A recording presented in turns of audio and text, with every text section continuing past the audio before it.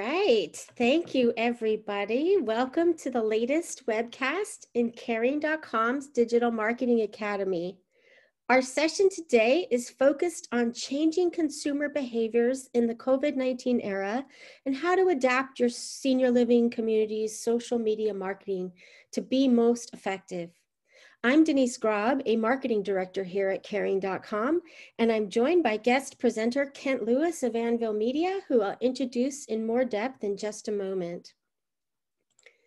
Before we dive into the presentation, though, I want to cover a few housekeeping items.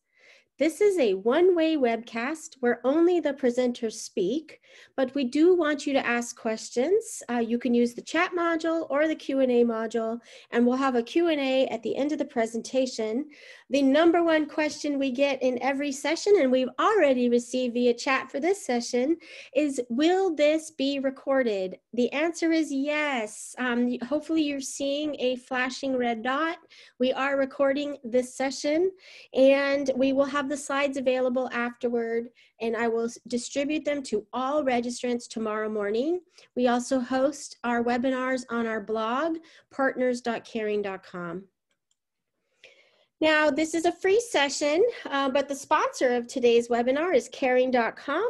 So the price of admission is a brief commercial for those of you who are getting to know us, and as a refresher for our partners. Our organization was founded by caregivers for caregivers. Our flagship website, Caring.com, was created and launched in 2007 to equip family caregivers to make better decisions, save time and money, and feel less alone and less stressed in providing senior care to their loved ones.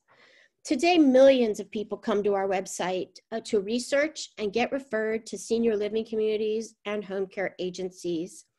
In fact, we have one of the most comprehensive senior living directories on the web, and we're the #1 source of senior care reviews online, with more than 265,000 consumer reviews posted on our website right now and thousands added every month.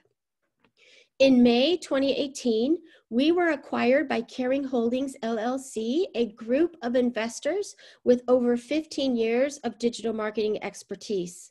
That transaction enabled us to continue and expand our services to seniors and their families while remaining a crucial strategic partner for senior living communities nationwide.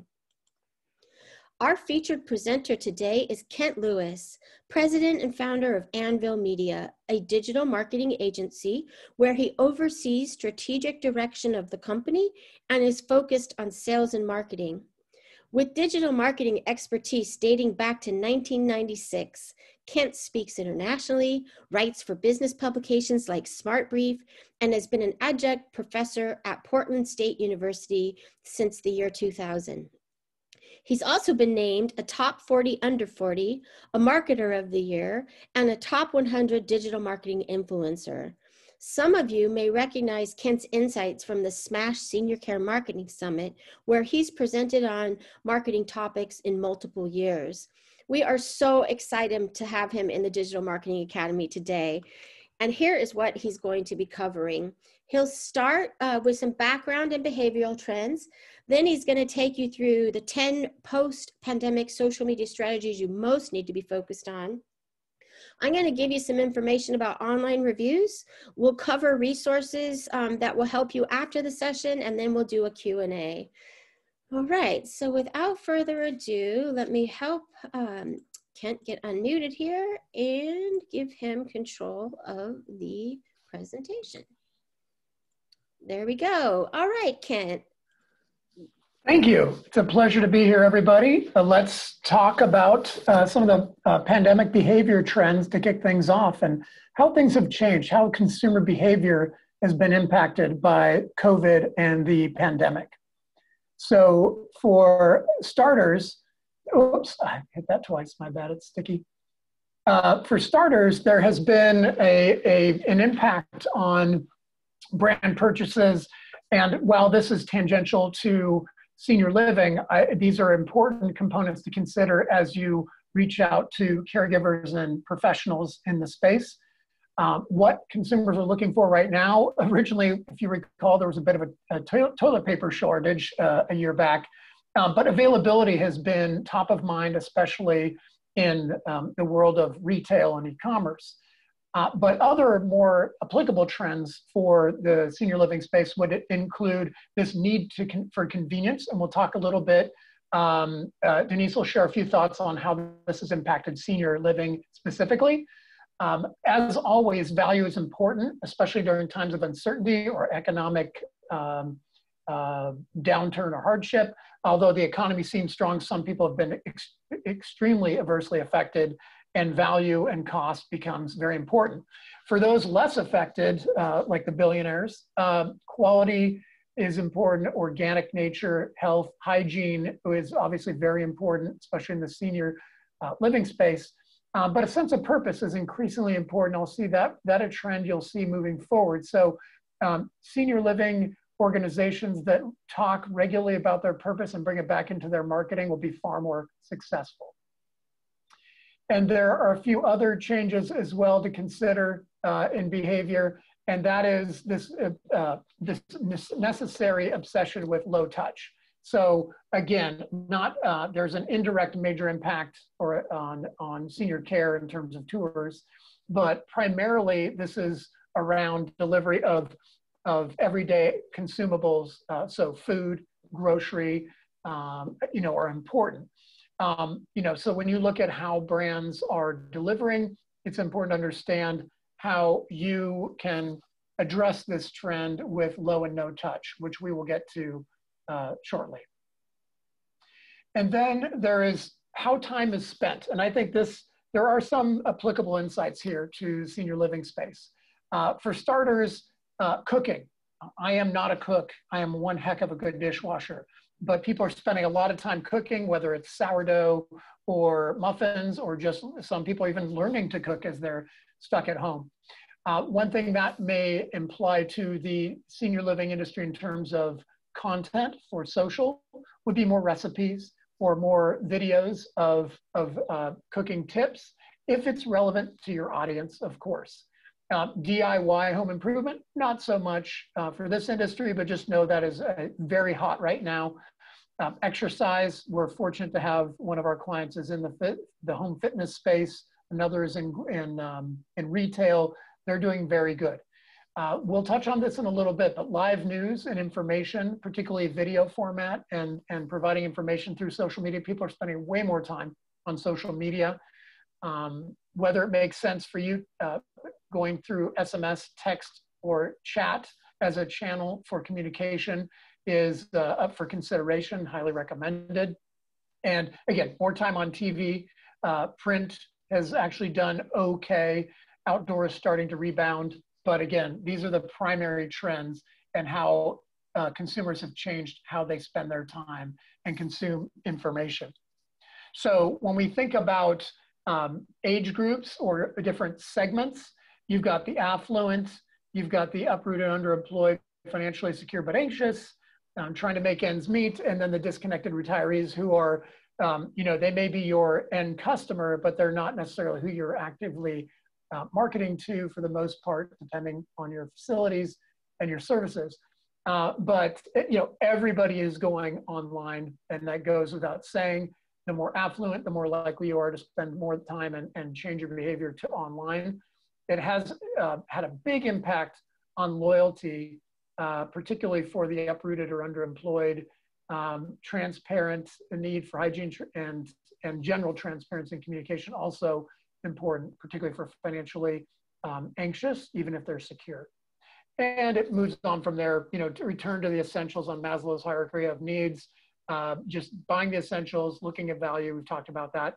And then just that home body, knowing that whether they're the influencer or the decision maker in that senior care scenario, that they are doing a lot of that decision making from home, which provides an excellent transition over to Denise to talk about what they've seen in senior living at Caring.com and changes in behavior. Thank you so much, Kent, for covering those trends across industries. And folks on the call know some of this information already. They were directly involved, but I'm going to just summarize. When COVID-19 hit, the need for senior living didn't just disappear or come to a halt with the onslaught of negative media coverage about nursing homes.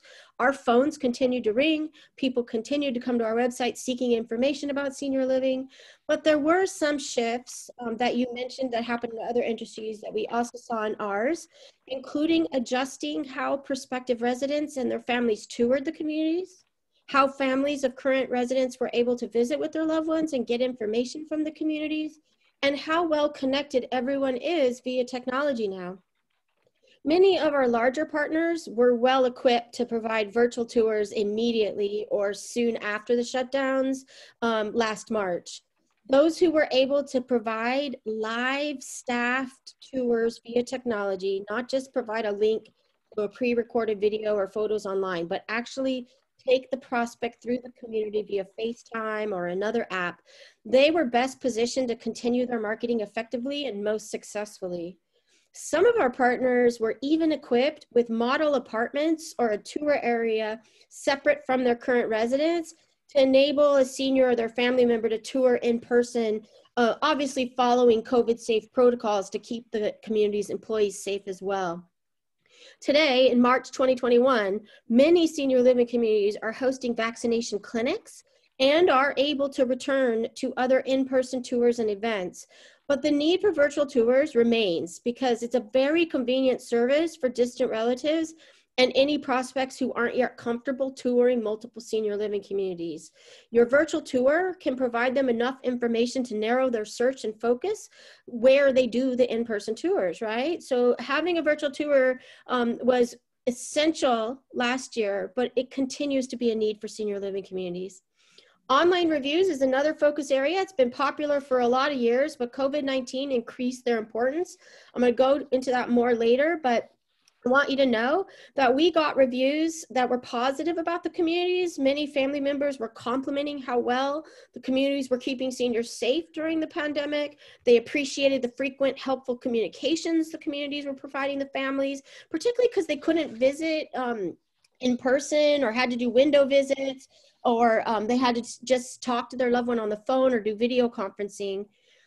Senior living operators have always had safety and cleanliness among their top priorities in managing professional senior living communities, but COVID-19 added more challenges, obviously, including being able to provide enough PPE for staff. We had to adjust dining services for residents. Communities needed to ensure that residents didn't become too isolated and maintained as much quality of life as possible under really challenging circumstances. Staff at communities had to do all of their regular work and more to ensure high quality services they were known for. And I truly applaud those of you who rose to this challenge on the front line, demonstrating excellence in our industry.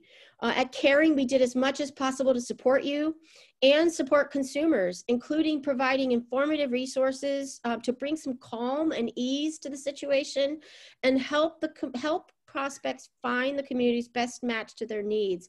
And so all of the strategies that Kent's going to cover next apply to how you market your senior living community as well. So thank you for that opportunity, Kent. You can go ahead and take it from here. Great, thank you. So transitioning, we want to get into the meat of the presentation, which is ostensibly 6 behavior trends. Well, this is a teaser before I get into the top 10 behavior trends, but there are 6 behavior trends unique to senior living marketing that are worthy of note, and or that apply directly to the senior care space. And so one thing that I want to just re-emphasize is that's really important in terms of leading through all this. And I would argue that these 6 trends that I've identified are, in some cases a year old. But it's important to mention them because they're still important to master. So the first part is focusing on those fundamentals. What are those core business movers? If you're into good to great, those hedgehog components of staying focused on what moves your organization forward and keeps your clients, your residents happy and functioning, your employees healthy. knowing that, as we mentioned, the living and working at home is a really important factor, not just externally from consumer behavior and your potential decision makers, but your own employees and their families, and just being cognizant of that. They are typically working on unique to your industry as well as other high-touch first responder industries. They have to work, in the facility and not remotely, but others, perhaps on the administrative side, are working remotely in some cases. So therefore, remote communications becomes more important. And as we've touched on, the need for those virtual experiences like the virtual tours, a true virtual tour, really, and that lifespan for some of you may end by June, and for others, depending on your state, your city, and how the vaccinations are rolling out. Virtual tours will probably be evergreen and almost a standard moving forward. E-commerce is not as relevant directly to your industry, but the migration of information and communication is. That low touch and no touch is, again, you're not a curbside delivery of dropping patients off. We'll take it from here, although that could be a theory, is more about how you interact, how the guests interact with their loved ones in the facility, that safe distancing, all of that, and those kind of physical scenarios that are worked out. But more than anything, marketers have to retain some flexibility and be attentive to the changes in the marketplace, which is particularly important. So we're going to talk about some of these very specifically, and I think the first part to keep in mind is that it's essential for the senior living industry to absolutely master digital experiences. So I'm going to be using Atria as a common example, which I was advised to do by Caring as one that's doing things well and has set a standard in many ways. I'm using Brookdale and others in other scenarios and some Caring content as well. So the idea is that acknowledging that the decision makers and influencers are at home and working from home, and they're researching, that it's important to get the messages out.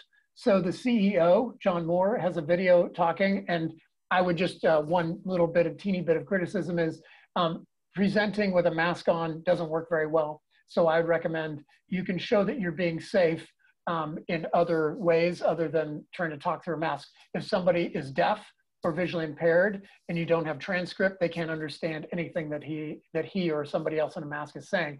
The mask makes sense if there's two people in the same frame, but within 6 feet, but doesn't make as much sense for the individual. But otherwise, they've done a great job of getting their CEO out front, using hashtags, talking about the team and what they're doing. And it's also important, I think, to embrace video conferencing or webinar platforms like Zoom, the one we're using today. Testing live streaming. I'm giving a presentation next Wednesday about event marketing specifically for another organization where live streaming is a key component. Is it right for you and your organization? Well, you'd have to tune into that. But we do have articles on our website about event marketing and live streaming at anvilmedia.com. Archiving webinars, podcasts, and videocasts. So when you're creating video content or digital content, so audio, video, or a mix, the beauty is you can record it once, you can perform it once like this and record it, which we're doing here in this presentation, and then you can use it later. You can archive it, whether it's gated and secure for a very small audience, or it's absolutely publicly accessible through your YouTube channel, or if you're hosting a Stitcher or SoundCloud podcast channel, that's all an option as well.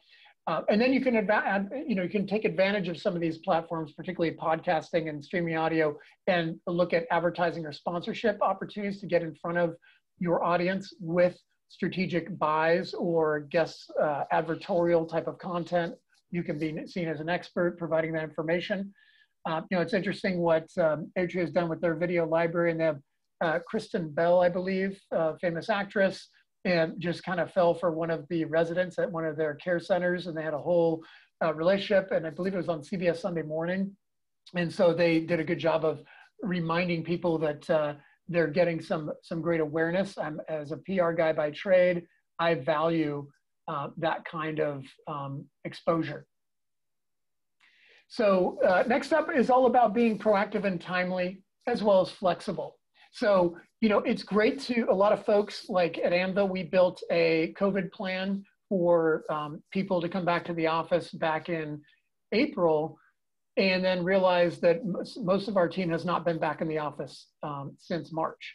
But a few of us are going in regularly. So we have a whole set of processes and tools. Now you and in senior living space have, it's mission critical to your business to have those plans built. They were built a year ago or more, and that's great. But things change. The news and information being distributed, the quantity and quality of that information, and the vaccines, and what does that mean for employee health and safety. So all of that, not only having the plan, but communicating it out, not just to employees, but and to your residents, but also to the general public and core decision makers. All of this needs to be factored in, but I'm preaching to the choir here. When I wrote this article and made these recommendations, it was primarily for organizations that are not not involving primarily frontline workers as your industry does. So, and it was not so heavily impacted by COVID as your industry. So again, behaviors change, be a thought leader, take a leadership role, but it's all about flexibility and being more dynamic and fluid in how you market and how you communicate, especially through social media. So that's one factor. And then the next would be to be authentic. So authenticity seems very obvious, but I've been in just the digital marketing world alone for 25 years. And in that time, when I transitioned from a career in public relations, I noticed that I was in the BS business, really, as a PR professional, of spinning and curating, and transparency was not in vogue in the mid-90s. When I transitioned over to digital, something called Wikipedia came up, and it's all about that platform was notorious for being painfully transparent almost to a fault. So brands couldn't hide anymore behind, you know, I love the profession of PR, don't get me wrong, but I use the term PR flax with love, is that, you know, you can't spin your way out of a situation. Some politicians have had more success than others, but in the world of senior living, I think it's really important to understand that that authenticity is key. So you'll see Brookdale has done some really interesting, what I originally thought was just kind of campy, probably not all that authentic, somebody in a shark outfit.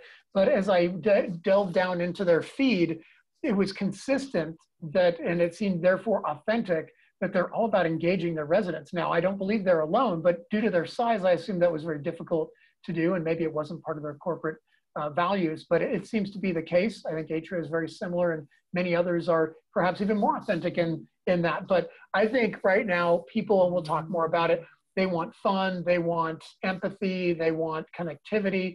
So being authentic is key to that. So staying true. In fact, I've written an article about how to create a marketing strategy around your purpose. So the content you create in social primarily should be absolutely aligned, if not inspired, by your core purpose, your mission, your vision, and your core values. And so be prepared, however, for feedback or blowback if it doesn't resonate with your core audience, you know, residents, caregivers, employees. I don't expect that to be the case. But for instance, Nike, a couple of years ago when they came out with their Just Do It campaign with Colin Kaepernick, they got a ton of blowback. They had people burning their sneakers and their shirts. And what did? They doubled down on it. Now, keep in mind, a lot of their core buyers are minority, you know, ethnically or in any other way. So they are actually being authentic by taking a stand on racism and so forth. And what they did is they actually placed an ad, a print ad, saying, if you're going to burn our stuff, here's the safest way to do it. So they doubled down and they basically fired their worst clients or customers. And I think that's a strong statement for the senior living space. But what I would say is there's nothing wrong with turning off people that don't align, potential prospects, their families. If they don't align with your core values, they're probably not a good fit long-term. And that it makes sense potentially to look at an alternative approach to that. So this relates to authenticity. Hopefully it's authentic to be human and empathetic in your, not just your marketing, but in your day-to-day. And it should be very easy to find the content for your social that emulates and reflects that. So sharing authentic stories about Residents is most common. Seeing it since COVID, what's more common is seeing it about employees. How are you as an organization protecting your employees so that they can take care of the residents? That's really important. So I'm seeing a really good job. Atria and Brookdale were doing a good job of the two I spent most of my time on, of doing a great job in their social, telling stories featuring their employees and their residents and what they're specifically doing. You know, here in Portland, Oregon, where I'm based, Columbia Sportswear's CEO cut his salary to $10,000, which he's worth a couple billion. He could probably just cut it to zero in order to rechannel some of his salary and compensation to make sure retail employees receive regular pay. Possibly a PR stunt, but I see this being an example of how you can lead from the front as an organization, tell those stories on social. You know, it's culture and brand is what you see, what you do when nobody's looking, how you behave without the spotlight.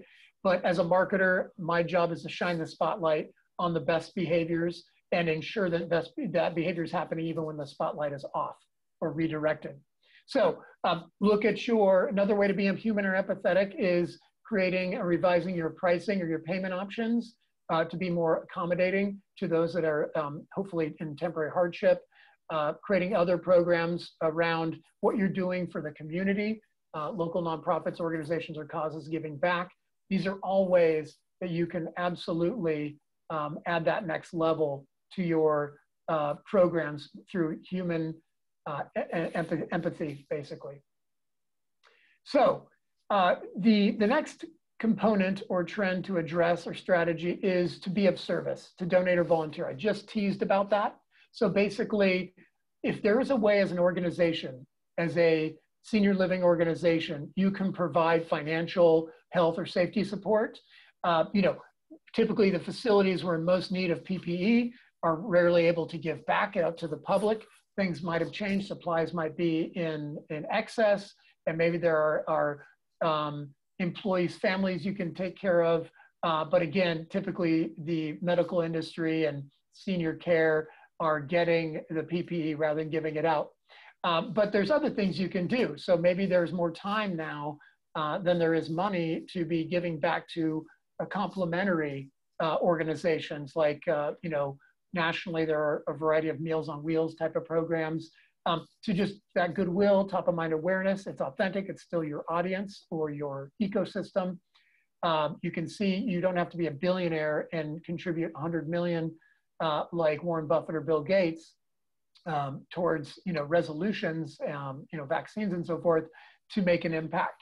And hopefully it's more than just a PR stunt, that it's authentically something that's making a difference. Now, the other idea that's worth note is the idea itself. So sharing ideas and tips. You know, you have access through your employees, your residents, and your peers in the industry, and a wealth of information that others don't have.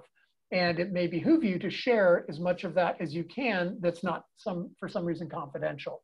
So timely shareable content, making it digestible, ideally images and video, which do far better than text. Statistically based research or studies are helpful, particularly in this time when health is so important, is something to keep in mind.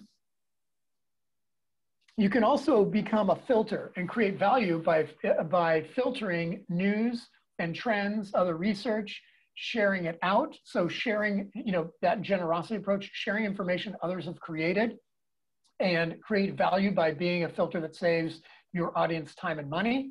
You can see Atria was sharing out some good visuals, common questions, Q&A about COVID and the vaccine.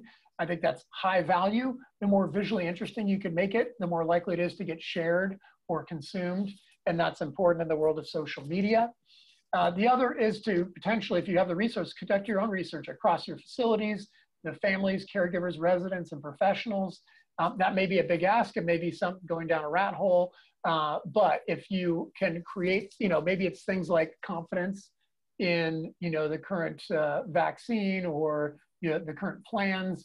That could be very interesting information, because what we need now, in my estimation, is more confidence in the good things we're doing. The more people that take the vaccine, the better. I think that's science, not so much an opinion. And then you can license or partner to create really amazing content. So maybe you don't have a videographer on staff. Maybe you don't have the time or the bandwidth or the equipment, but you have a partner that's complementary. Maybe they're in the food space, et cetera. You can create some great content, whether it's, cooking, health, wellness, what to do when you're post-vaccine with your life. I think that's all can be very helpful. But keep in mind, sharing facts is important, but entertaining is also what consumers are asking for, according to research. They don't want just the information, they want some entertainment. So education is key, it's important, it's helpful, but what sticks is something that's delivered in an entertaining, often humorous fashion, right? So, Brookdale had the woman with her, one of the residents with their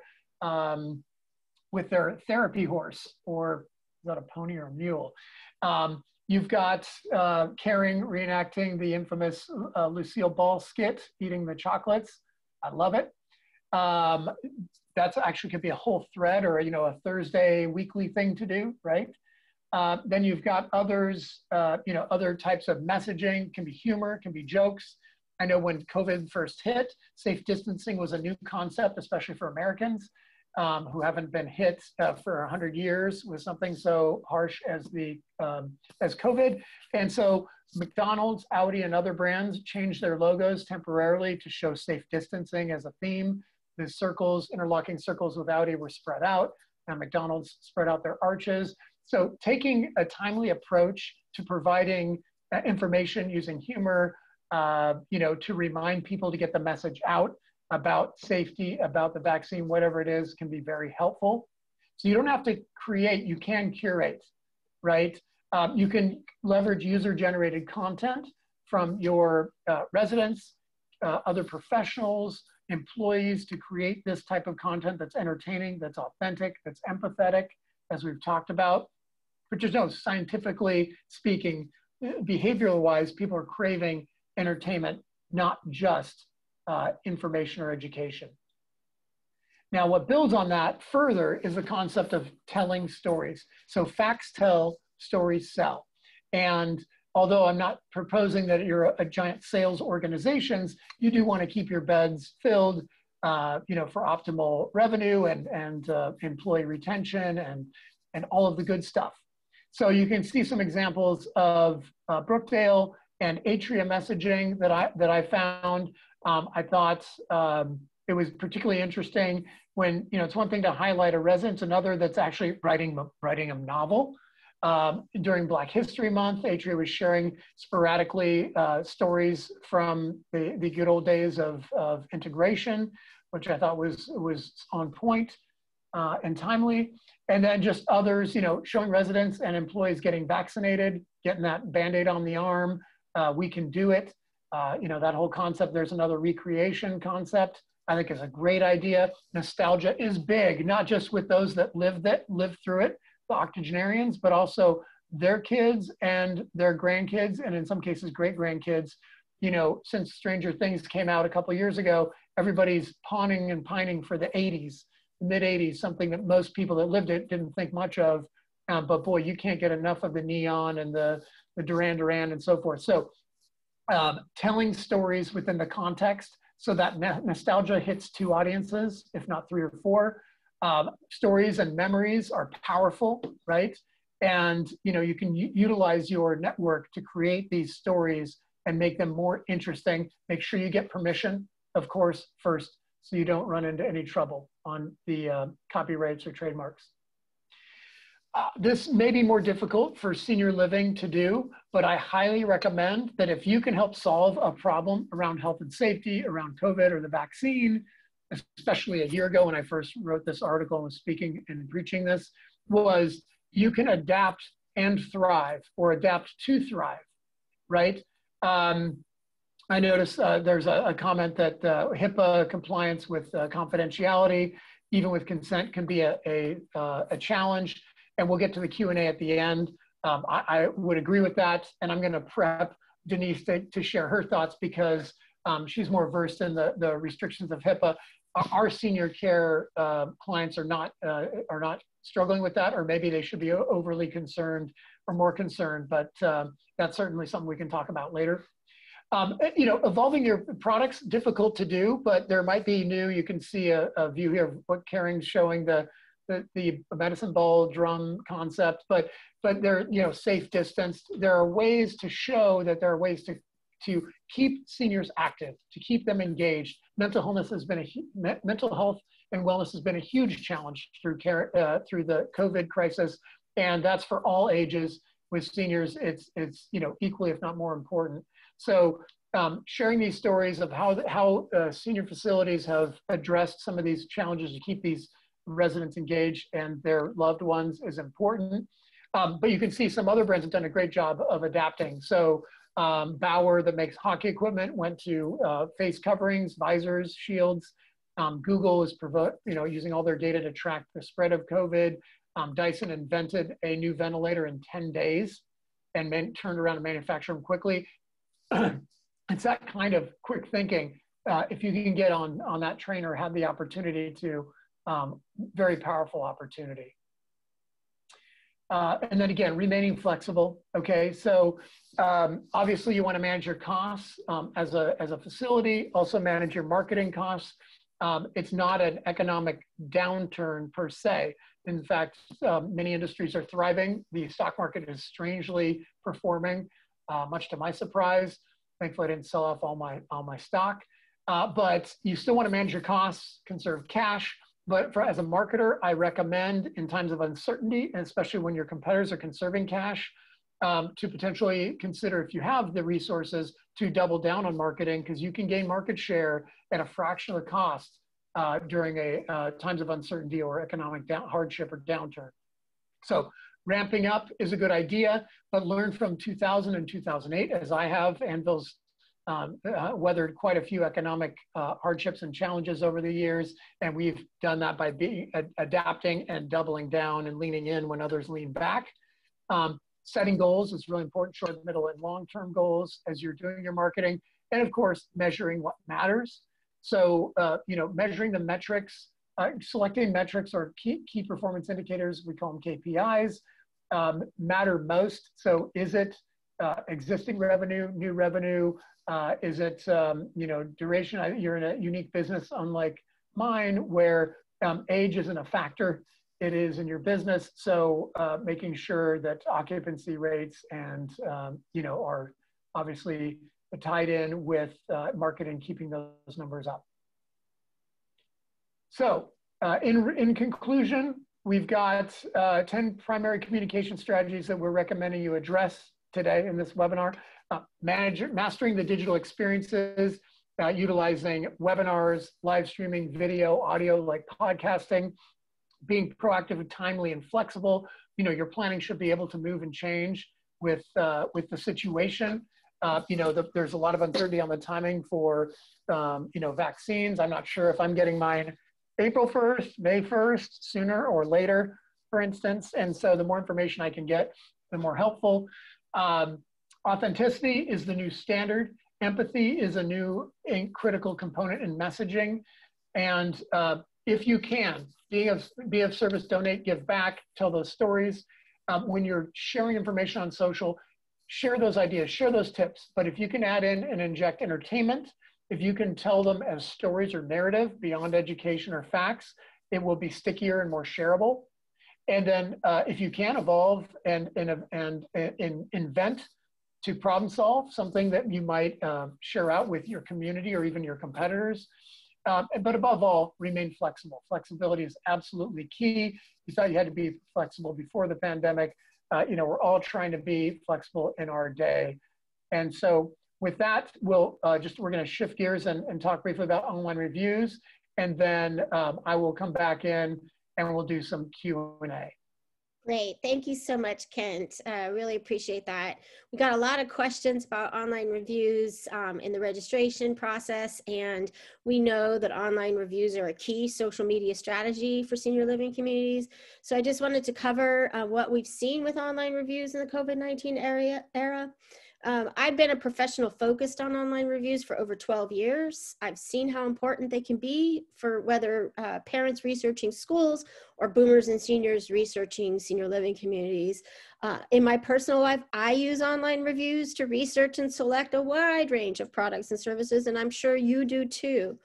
Well, COVID-19 created some unique challenges for managing an online reviews program because businesses weren't operating normally. Consumers were reacting to media coverage rather than sharing firsthand experiences. And virtual research about products and services became mandated due to shelter-in-place orders. Power Reviews processes millions of transaction-based reviews, and they found that consumers were sorting, filtering, and reading online reviews at double the normal rates in March 2020.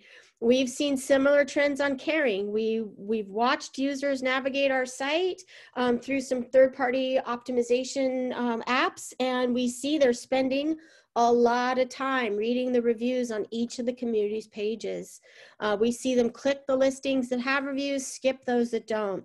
So reviews remains important, but with everyone shifting online during COVID, became even more important. In fact, there was so much activity that some of the major review sites weren't well positioned for this change in the online behavior, and they temporarily shut down the ability for consumers to submit reviews and for businesses to respond to reviews. That didn't happen at Caring. We had no disruption to our reviews program. We have senior living experts read every review before it's published. We're very well versed in the variety of senior living services we know about, and we consider HIPAA in processing reviews. And we have the necessary expertise in review guidelines to ensure quality, fair reviews got published during this time. And we saw that even though most in-person tours and in-family visits were halted or dramatically reduced, we still saw slight increases in the volume of online reviews that we received. So families who are receiving excellent communications from the communities or who were relieved and pleased with the care of their senior loved ones, they took the time to go online and share positive reviews. However, those of you in the skilled nursing sector, you know that nursing homes were among some of the hardest hit by the pandemic, with the highest volume of cases, and a lot of the negative media coverage was focused on nursing homes. And I need to say this is really important. Most nursing home reviews are positive. If you look at the aggregate across all years, all reviews, most are positive. But with COVID-19, we did see a 22% increase in negative ratings for nursing homes and a 16% decrease in positive ratings in the period looking at mid-March 2020 through the end of the year compared to that same time period for the previous year. It'll be interesting to see if the pendulum swings back or otherwise improves as services return to more normalcy in the coming months and year. Now, as we've discussed in this webinar, and I think I've mentioned it myself multiple times, it's so critical for your communities to have online consumer reviews in your digital marketing strategy. At Caring, every listing has a review submission form that your community can share with its happy customers. Some of you are partnered with us, and those of you who are can take advantage of our reviews by phone service, which includes the industry's first review call-in line.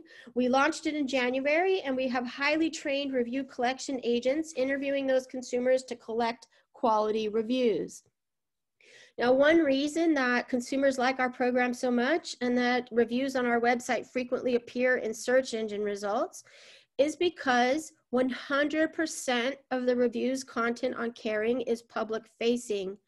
We don't require someone to sign in or have a membership or give their contact information to read the reviews on our site. And we have US-based customer service staff available via email or phone to answer any questions or address needs, whether from the consumer reviewers or the businesses being reviewed. Let me just move this forward here. So given how much time consumers are spending online, as Kent covered and I've covered, and they're reading online reviews, there's no doubt about this, it's increasingly important that your communities pay close attention to your review profile and respond to reviews with best practices. So your team does need to understand HIPAA with the federal healthcare privacy law and keep your review responses compliant. We've done an entire webinar on this topic, given its importance, and it's available in our archive if you missed it. I can share those links afterward. We continue to cover it in nearly all of our reviews webinars as a consideration point. And we help our community partners monitor their reputation. And there are several means for responding to reviews on our site, including we have integrations with some of the industry's top reputation monitoring firms. But any business, whether you're partner with us or not, can respond to the reviews at Caring. Just email reviews@caring.com if you need help with that. Now, as I mentioned at the beginning, we are so thankful that Kent was able to share his insights with you today. And we know that there was just so much to cover. Social media marketing is huge. We could have webinars on each platform, and we could have multiple webinars on Facebook alone. We just couldn't cover everything today. And even the strategies, there's a lot more content available on each of those strategies. Kent put together this list of suggested resources. I will be providing it to you afterward. And then we also have ways that you can reach Anvil Media. We encourage you to follow them in social. And as a special gift for attendees, Kent is offering a free custom assessment of your community's current online presence. You just need to email him to take advantage of that offer. Okay, and I will be circulating all of this information afterward. And yes, the session is being recorded, and we will provide the slides to you as well. So without further ado, let's go ahead and hop into some questions here. There was a question. You can enter your question in the Q&A module or the chat module. We'll take them either direction. And one thing, oh, sorry about that. Somehow we are, there we go. Okay, so one question we got early on, obviously we got asked about the session itself being available. The answer is yes for that. We also got asked about a platform, sorry about that. We got a little bit of mouse work here. We got asked about Instagram for skilled nursing. Kent, do you want to talk about Instagram as a platform just real briefly as whether or not it has relevancy for senior living communities targeting boomers and seniors? Oh, looks like you're on mute maybe. Let me get you off mute. Oops. There we go. There we go. Thank you. I could not unmute myself. You are the grand controller of all things. The question was about skilled nursing facilities using Instagram, correct? That's correct, yes. Yes. So now skilled nursing is a little trickier, right? With there's a lot more gravitas in that space in terms of, and there may be, HIPAA may be rearing its head much more than in a standard senior living scenario. So I would say as a marketer, my default is you create an Instagram profile, as well as the other 5 of the big 6, Instagram, Facebook, Twitter, LinkedIn, YouTube, and even Pinterest. And there's a reason for that, regardless of the facility, is, especially if it's a single property, is because there is a need to curate your brand online. So if I do a search for, like one of our clients is Terwilliger Plaza here in Portland, it's actually 4 or 5 buildings over a couple square blocks. I want to make sure that their website comes up number 1. SEO is what I've been doing for 20 something years, and that we buy ads for the right keywords, right? That's mostly what we do these days on search and social, but that the rest of the search results are their social profiles, ideally positive coverage, and then reviews from folks like Caring.com. So social profiles help curate the search results from an SEO standpoint. The other reason to be on Instagram is it's the broadest audience. Facebook is for seniors anymore. That's what my kids will tell me. Instagram is for everybody. You know, has one of the broadest demographics. So that's a good reason. If you're going to pick a platform as a single platform, Instagram is ideal for that. And again, you can keep it safe. You don't have to show, to address the HIPAA compliance, you don't have to show your residence, especially if you have, for some reason, feel that there's a compliance issue. I would watch the Caring webinar as was suggested, because I'm not the expert in that. The work we've done with senior care facilities, Eschaton and others, that wasn't an issue. And I think it's because we're not sharing full names or medical conditions or anything in the background that will be giving too much information away about this person or their medical history. But that is my limited knowledge or experience. So with that, there's plenty of pictures you can take with the facilities, stories you can tell. You can be a curator of other content. So I don't see a reason not to. And let me just parlay into another comment that was made in the Q&A. I did use, my advice, it started a year ago. It's still relevant because I see a lot in the senior care, senior living space. I see a lot of my advice is not being taken particularly well. But to a point that was given earlier is I used examples from two big players. And the reason I did that was not to frustrate those of you on the call with smaller facilities or fewer locations. It's because they're doing it well. It doesn't mean that you can't do it well. I've been curating my own social media presence originally for a cost of $6 a month on Hootsuite. And that involves me personally posting hourly on LinkedIn and Twitter, the two primary platforms of which LinkedIn is more important for me to reach out to folks like you. And that cost me maybe 15 minutes a day total or less. And I have a massive presence, bigger than almost any other executive in my industry. And so you can do that too with minimal cost. Hootsuite's a lot more expensive now. There are others, Sprout Social, Buffer, and others that you can use to have a presence across multiple platforms very affordably. So you don't have to be big to have a big, have a meaningful presence in social. But I tend to look at the top players to pull the best ideas because they've spent the most time on that effort, and you can emulate and then make it your own. And also, I didn't have the time or the ability to look at every small or regional player or even most attendees on this call, and I apologize. But if you reach out to me afterwards, you saw my contact info, happy to have that chat one-on-one. Thanks, Ken. And I just would like to add on that is I agree that the smaller communities are still an opportunity for them to leverage the strategies you shared to succeed in social media. And I can give an example. I started at Caring about 10 years ago, and I was tasked with growing the Facebook following for Caring. We had less than 1,000 at that time followers connected to our page, and I had no budget, just to be perfectly frank and transparent. But through sharing of content, both that we created as well as that I curated from the industry that I thought would be relevant to the audience and following the strategies that Kent covered, we were able to grow to over 50,000 followers. So it can be done with the smaller communities, or if you have a one-person team and no budget, it can be done. You just have to be really creative and really hone in on the strategies that Kent outlined that will circulate afterwards. So thank you for that question.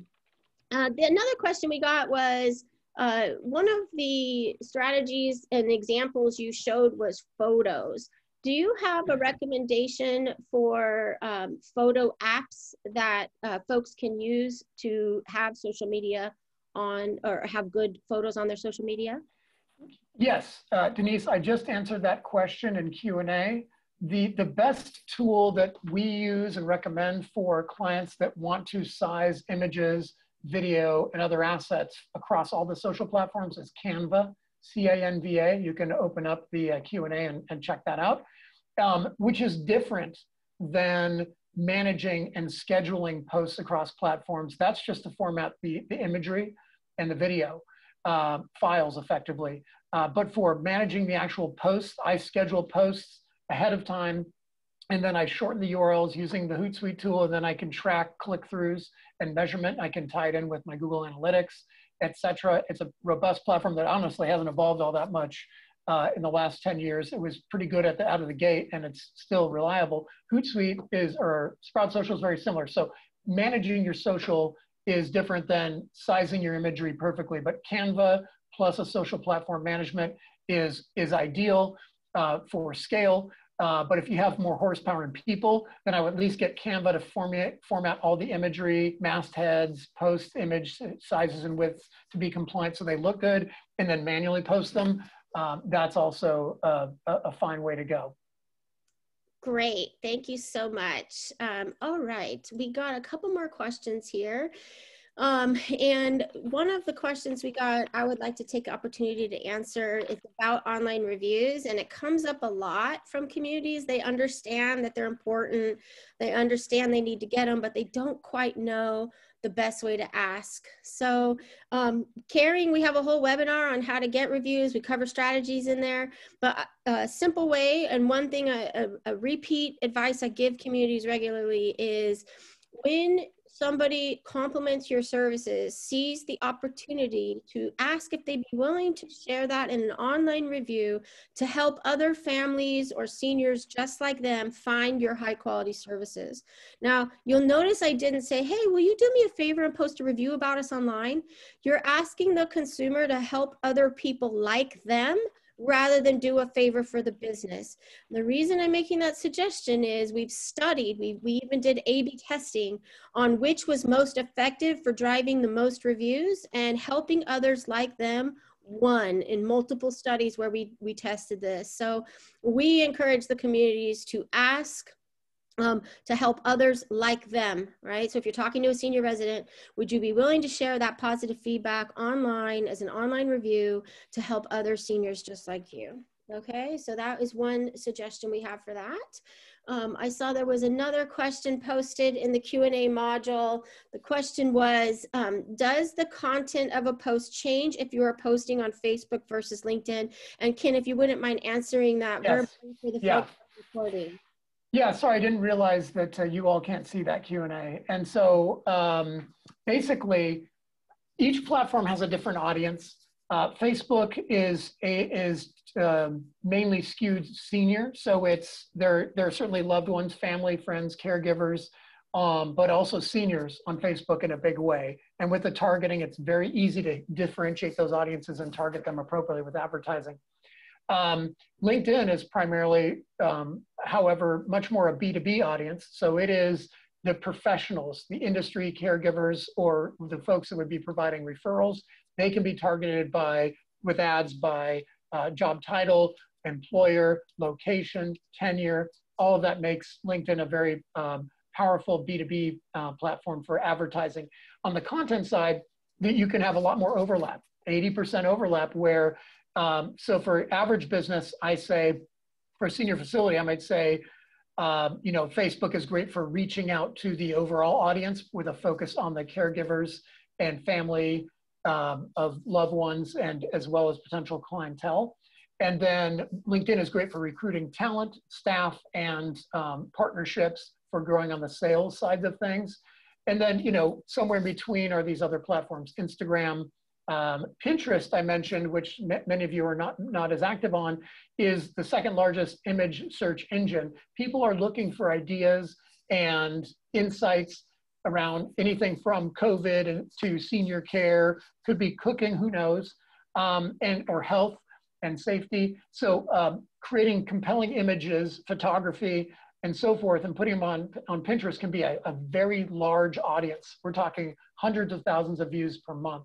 And then Google, 20% of Google's 94% market share is Google image search. So it's a great way for people to find you is through compelling imagery. So don't forget that, because that's often the stepchild of the big six platforms. Great, thank you so much. And we're getting lots of questions about various platforms as well as online reviews. We only have a couple more minutes. Just want to answer, let people know that if we didn't get to your question in the live Q&A now, we will follow up with you afterward.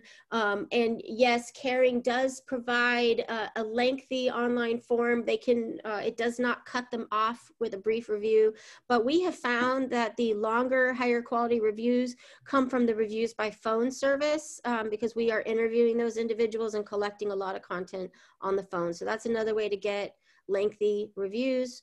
SEO is a whole a whole focus area. Great question about how social and SEO are coordinated and help the community. In fact, we've even had Kent do a social media SEO session for our Digital Marketing Academy that we can share with you afterward. So definitely thanks for that question. We'll follow up with you.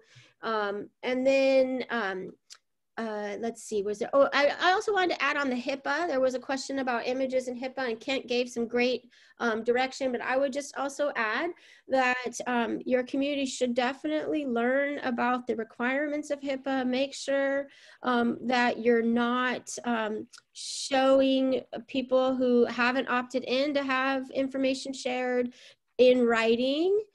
So not just told you it's okay to post their photo, but you have consent and they are not a memory care resident. So just, you know, there's a lot of things to consider there. So you should definitely research the requirements of HIPAA before you start posting resident photos. So you have that background. Now, Denise, can I mention two things? One is somebody had pointed out in the chat about Facebook still has a large audience, 25 to 34. That's great. I didn't feel it was very relevant to this audience because that's not typically the decision makers. It's typically 34 plus that are looking at, you know, like my age. I'm almost 50. I'm about to be the core target audience, and I have been in the past. My dad had a mild stroke. But I don't see very many 25 to 34-year-olds making decisions in the senior living space. So that's why I didn't bring it up. Doesn't mean it's not true. And same thing with another point I'll make is, even though Nike and even Adidas, their core audience is a majority white, it's still a massive audience of minority compared to other brands. So just to clarify that. yes. And then two more points that one is SEO is essential in being credible, both locally and just in general search without the local modifier like senior living, Portland. It's a foundational element. It does not correlate highly with Facebook. Facebook and the other platforms, you can do effective SEO within those platforms to get your feeds, your updates to rank, but they don't really impact Google in particular, other than just making sure that you optimize your profile so it ranks for your branded search. They're really two, you know, separate things, but somebody had asked, so I wanted to clarify that. Yeah, and then I also, we got a question about employees of the senior living community inputting reviews themselves based on surveys they've conducted. On Caring's platform, that's outside guidelines. We don't want that content as a review on our site. We have a direct relationship with the consumer. We definitely survey the consumer and ask them questions to get a review. We appreciate that you survey your customers, but please do not input that content as a review on your Caring listing. Okay, so unfortunately we have out of time, but I did want to summarize the key points here. And that is that Kent covered convenience is a huge driving factor today in the sales process. It became even more important during COVID and remains an issue going forward. Health and safety are paramount in your marketing messages. Virtual interactions will become a long-term component of sales and marketing. And as Kent illustrated and communicated, facts tell, but your empathetic storytelling is really what's going to sell. All right. We appreciate that you took time out of your day to do this. Looks like hello, Kent. So we have somebody that's on. Can you hear me, Kent? Oh. There we go. All right. So we really appreciate everyone here today. Thank you for attending. You're going to be prompted to give a survey. We welcome your suggestions. Want to thank Kent for his presentation today. Here's how you can reach us afterward, and look for the email in which we will provide all of the materials that we did today. Thank you very much. Have a great rest of your day.